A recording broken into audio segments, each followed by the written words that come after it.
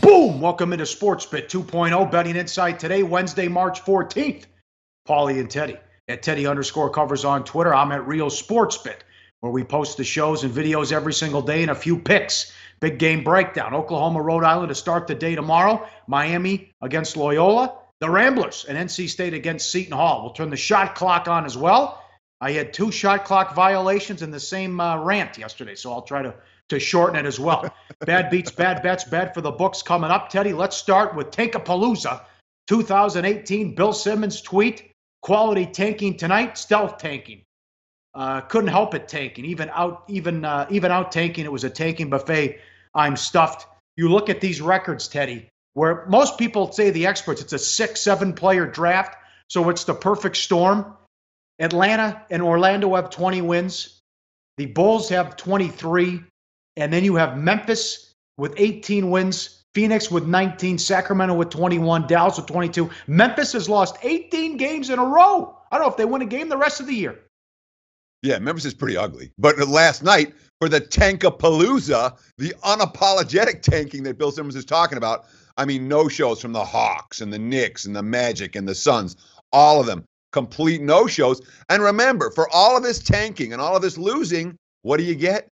You get an extra ping pong ball in a lottery, or a couple of extra ping pong balls in a lottery. That's a lot of suffering to make your fan base go through for the hope that one of these guys is going to pan out and the ping pong balls will land in your favor.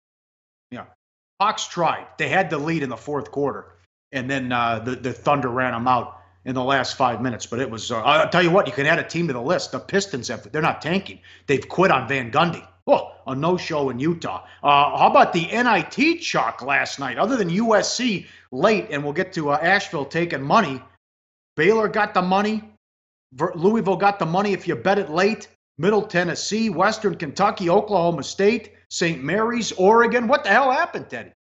All of them. Against the closing numbers, 8-0 start before NC Asheville covered against USC late. And normally, that's not what we expect to see in the NIT, where there are a lot of lethargic home teams. But many of the lethargic home teams in their opener found enough energy to survive and advance. Louisville, of course, one that landed right between the number. We'll talk about that when it comes to bad beats, bad bets. But, the Oregon game certainly stands out as a bad beat, Pauly, one that was really ugly if you had Ryder plus the 11. Remember, they're playing 4 quarters in the NIT with the new rules. Ryder led by 4 in the fourth quarter. And they were catching 11, but Oregon won 99-86. Yeah, big run out for the Ducks in the fourth quarter of that contest. And I know, the first time I'm looking, I'm like, wait a minute, the score is 16-13 and there's 2 minutes left in the first half. What's going on? No, there's 2 minutes left in the first quarter. NIT with the significant rule changes.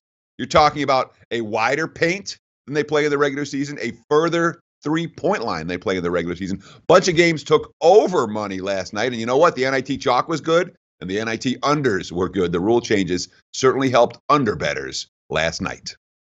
Yeah, they pounded that. That was surprising with a lot of those games staying under. Bad bets. What are they doing betting the Knicks? Plus 2.5. Went off the favorite, lost to the Mavs. Sometimes you just got to laugh, man. I mean, really, yes. I was watching the Knicks money coming in. I'm like, who's doing that? It's got to be the same guys who were betting the Browns all year in the NFL. Yes. It's like, let's find the worst team we can find that has no interest in winning, and let's bet on them in a game they have to win to cover. And so it was a baffling move to me. Hopefully you had Dallas and were able to cash in on another no-show from the Porzingis-less New York Knickerbockers. Teddy, it's been that way for 2 years. There's value on the Browns. No, there's not. You haven't cashed the ticket in 2 months. There's no value on the Browns. All right, one more. Wagner, bad matchup going against Baylor and all their size. Wagner was 351 in the nation in size, and Baylor took him apart. Yeah, and really a big second half run out for the Bears. Wagner took a ton of money. That was plus 16 at the open in some spots. Yes. Closed plus 13. They hung around for a while, but the last 10 minutes of that game were pretty ugly for Wagner supporters. That, Mr. Howard, was a bad bet. All right, middle alert. You have the Louisville. Remember, this opened 9.5, 9, and then word leaking out the players voted against the NIT and didn't want to play. Closed 7, 7.5, and boom, right in the middle, they beat Northern Kentucky by 8. Yeah, bouncing right back and forth across the number in the closing minute. That was a sweat, whichever side you had. And of course, for the bookmakers, it was not a sweat they enjoyed. It landed right in the middle. All right. Got one right. Radford controlled and was going to dictate tempo. We had that right. They were bet up from 3.5 to 5.5, and the under took money. Play of the day winner with the under 71-61 play-in game, Radford over Brooklyn. Yeah, I mean, I'll tell you what.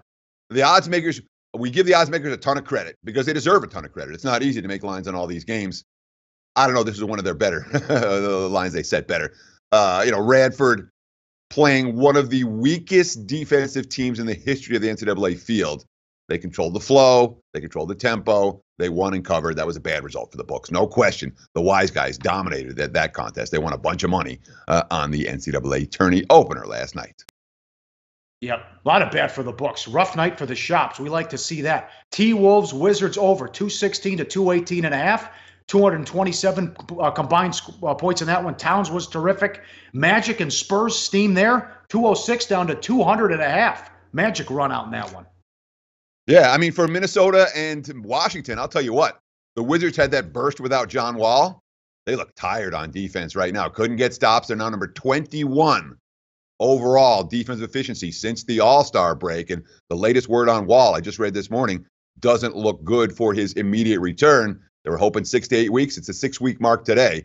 And John Wall, he's not ready. Let's just put it that way. No. For San Antonio, I mean, Orlando was rough last night. I'll just put it that way. The under 206 down to 2.5. Never in doubt. Complete no-show from the Magic. Clippers, 5.5 up to 7.5. It lands 6. Most of that money came late. Pistons and Jazz under 199 to 195. And the Jazz from 7.5 to 9. Are you kidding? 110 to 79. The Pistons were never in the game. They have quit on Van Gundy. Go back on Twitter and check out some of the videos of Blake Griffin. I don't know what it was. He wasn't playing defense. I don't know what he was doing. Well, the Pistons aren't doing a whole lot right now. This was a good game for me in my bankroll last night. Certainly, Utah took a ton of money. Utah deserved to take a ton of money. There was a little sweat for the underbettors, but from a side perspective, that game was over after the first quarter. It was 42-21 after one. Right. And it was no sweat thereafter. When the Jazz have that kind of lead, their defense is phenomenal. They slowed down the pace, stayed under by margin. And word got out here, no Metu of USC. Also, USC administration made the decision. I don't think the players wanted to play in the NIT as well, and that showed Asheville from 18 down to 15.5. USC wins in double overtime. Yeah, I mean, the thing is with Louisville, with USC, these teams, we really had questions about their motivation. Let's give them some credit for actually winning the game. They stepped up when it happens, and that says something for, hey, motivation or no motivation. Once the ball's in the air, players tend to show up and enjoy playing basketball. But from a point spread perspective, NC Asheville never in doubt. Plus 18 down to plus 15.5. They covered wire to wire. One of many rough results for the house from last night, Paul. All right, it is here. We start tomorrow with Oklahoma and Rhode Island. Big game breakdown. 3 games coming up. And a bookmaker told me the wrong team's favored in a 11-6 matchup. We'll get to that straight ahead on Sportsbit 2.0 Betting Insight today on SBRpicks.com. Like the show? Help us keep the lights on. Please make sure to comment, share, and subscribe to all the Sportsbook Review videos. Thanks so much. Best of luck. Enjoy the games.